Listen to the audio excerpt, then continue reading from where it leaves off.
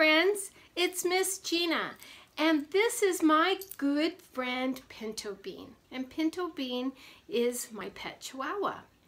And Pinto, I think you would really like the story that I'm going to be reading today because it's all about pets. Well, it's about one special pet in particular, a little kitty. And I know that you like cats too, right? He's not answering, but he does. Well, let me put Pinto Bean down and get started with our book. The name of our book is The Christmas Day Kitten.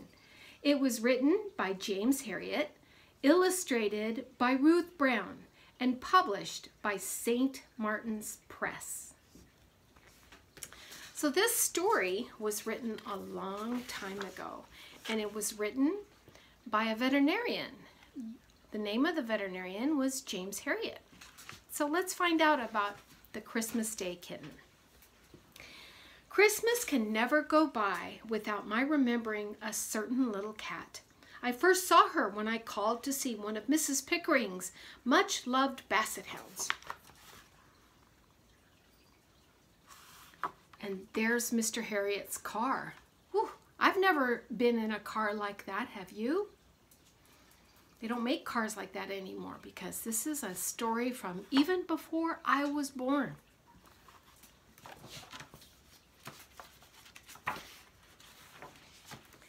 I looked in some surprise at the furry creature moving quietly down the hall. "I didn't know you had a cat," I said to Mrs. Pickering, who was a plumpish, pleasant-faced woman. Mrs. Pickering smiled.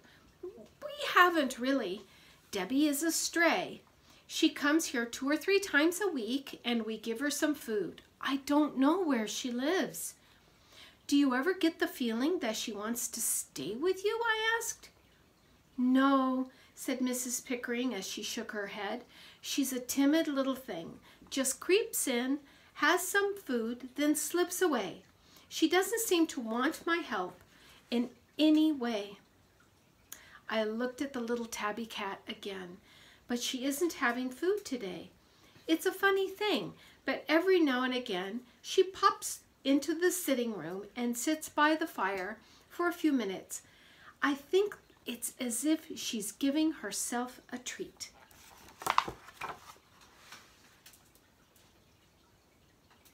And there's Debbie, the little kitty.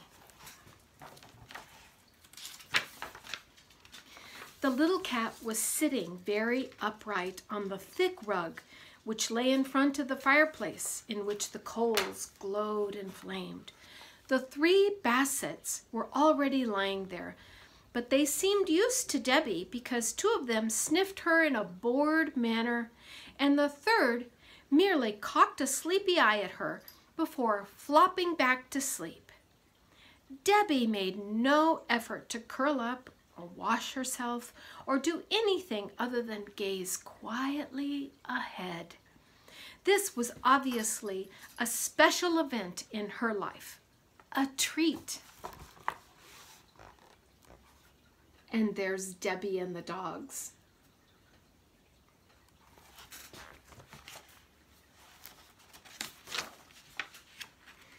Then suddenly she turned and crept from the room without a sound and was gone.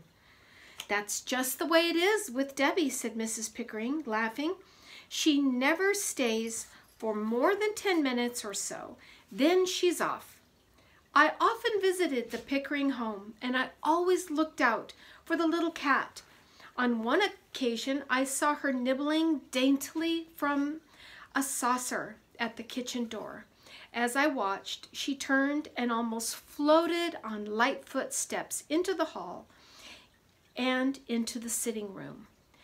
Debbie settled herself in the middle of the pile of the basset hounds in her usual way, upright, still, and gazing into the glowing fire. This time, I tried to make friends with her, but she leaned away as I stretched out my hand. However, I talked to her softly, and I managed to stroke her cheek with one finger. Do you remember what Mrs. Pickering said about Debbie? That she was timid. Do you know what timid means? It means shy. So I think Debbie was a little afraid of Dr. Herriot, but he spoke kindly and softly to her, and she was like, okay, maybe this is a good guy. I'll let him scratch my head. And she did, and he did. Then it was time for her to go, and once again, outside she went. She jumped up on the stone wall and down the other side. The last I saw was the little tabby figure flitting away across the grassy field. I wonder where she goes, I murmured. That's something we've never been able to find out, said Mrs. Pickering. There goes Debbie. They live in the country. We live in the city. It was 3 months later that I next heard from Mrs. Pickering, and it happened to be a Christmas morning. I'm so sorry to bother you, today of all days, said Mrs. Pickering apologetically. Don't worry at all, I said. Which of the dog needs attention? It's not the dogs. It's Debbie. She's come to the house and there's something very wrong. Please come quickly. I drove through the empty market square. The snow was thick on the road and on the roofs of the surrounding houses. The shops were closed, but the pretty colored lights of the Christmas trees winked in the windows. And there's Mrs. Pickering. Does she look worried? I think she does.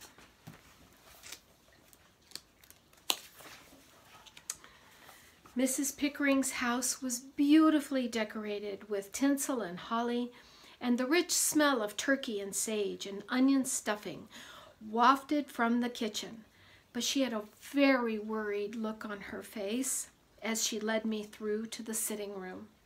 Debbie was there, but she wasn't sitting upright in her usual position.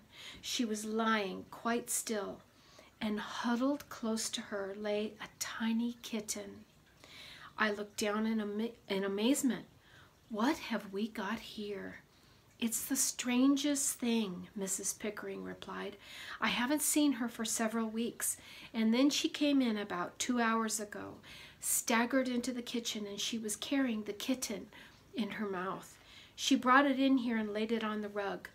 Almost immediately, I could see that she wasn't doing well. Then she lay down like this, and she hasn't moved since.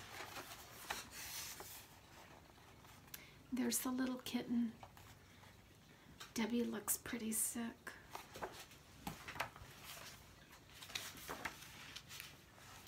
I knelt on the rug and passed my hand over Debbie's body, which Mrs. Pickering had placed on a piece of sheet. She was thin, so very thin, and she was dirty. I knew she didn't have long to live. Is she ill, Mr. Herriot? Asked Mrs. Pickering in a trembling voice. Yes, I'm afraid so, but I don't think she is in any pain. Mrs. Pickering looked at me, and I saw there were tears in her eyes. Then she knelt beside Debbie, and she stroked the cat's head while the tears fell on the dirty fur. Oh, the poor little thing. I should have done more for her. I spoke gently. Nobody could have done more than you did. Nobody could have been kinder. And see, she has brought you her kitten, hasn't she? Yes, you are right, she has.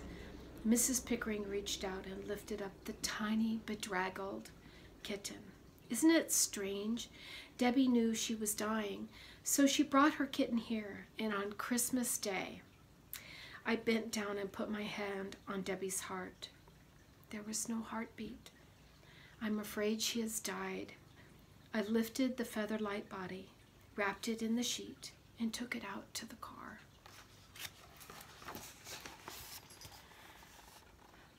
You see the dogs? They're all watching. And this is a sad part, but don't worry, the story doesn't end here.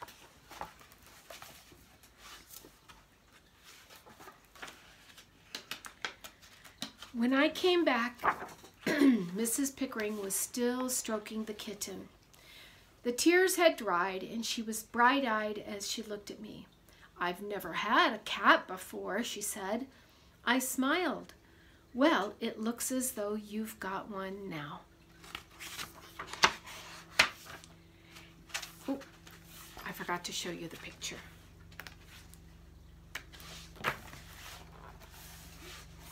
There's Mrs. Pickering with the little kitten.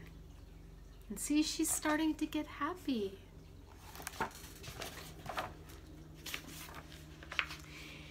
And she certainly did have a cat. The kitten grew rapidly into a sleek, handsome, and bouncy tabby cat, and Mrs. Pickering called him Buster. He wasn't timid like his little mother, and he lived like a king. And with the ornate collar he always wore, he looked like one too.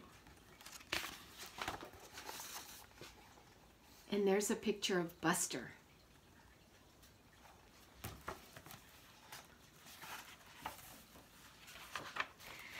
I watched him grow up with delight, but the occasion that always stays in my mind was the following Christmas Day, a year after his arrival. I was on my way home after visiting a farmer with a sick cow, and I was looking forward to my Christmas dinner. Mrs. Pickering was at her front door when I passed her house, and I heard her call out, "Merry Christmas, Mr. Herriot. Come in and have a drink to warm up." I had a little time to spare, so I stopped the car and I went in. In the house was all the festive cheer of last year and the same glorious whiff of sage and onion stuffing. But this time there was no sorrow, no sadness. There was Buster.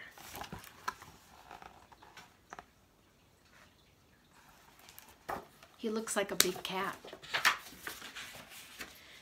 He was darting up to each of the basset hounds in turn, ears pricked, eyes twinkling, dabbing a paw at them, and then streaking away. Mrs. Pickering laughed.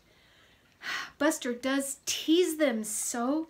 He gives them no peace." She was right.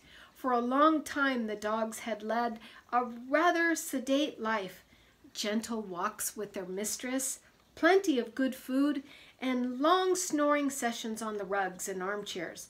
Then Buster arrived. He was now dancing up to the youngest dog again, head on one side, asking him to play.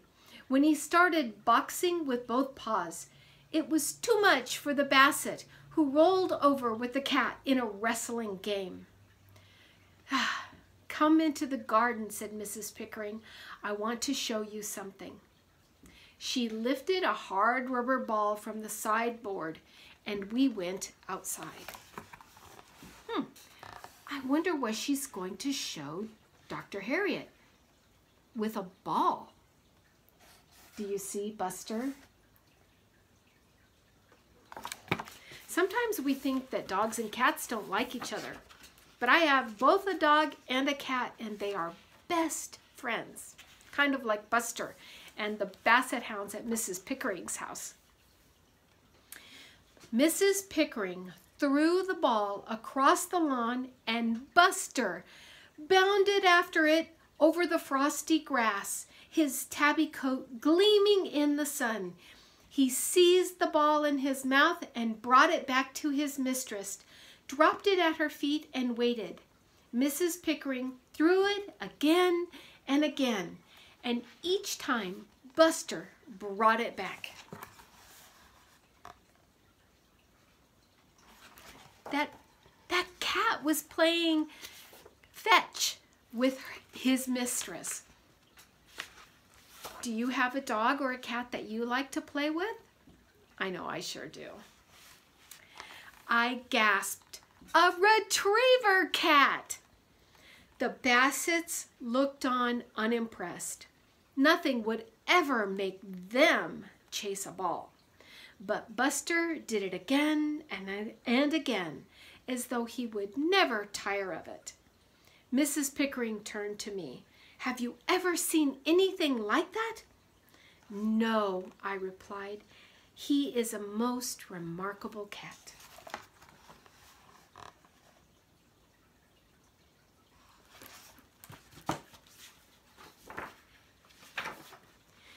We went back into the house, where she held Buster close to her, laughing as the big cat purred loudly. Looking at him, so healthy and contented, I remembered his mother, who had carried her tiny kitten to the only place of comfort and warmth that she had ever known.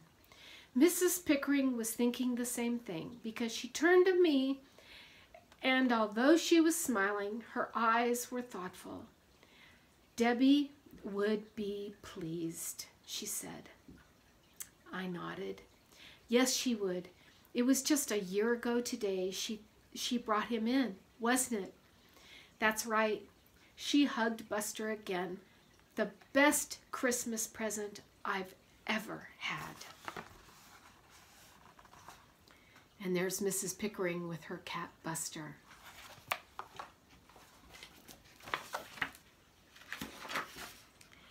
And that is the end.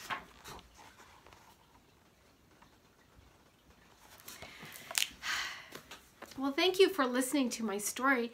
It did have a sad part, but it ended so happy. And I want you boys and girls to always remember that sometimes bad things do happen in our lives, but every day is a new day. A day for you to find joy and love and peace. And I hope that today you were able to smile and laugh at the story of Buster and his new mistress, Mrs. Pickering.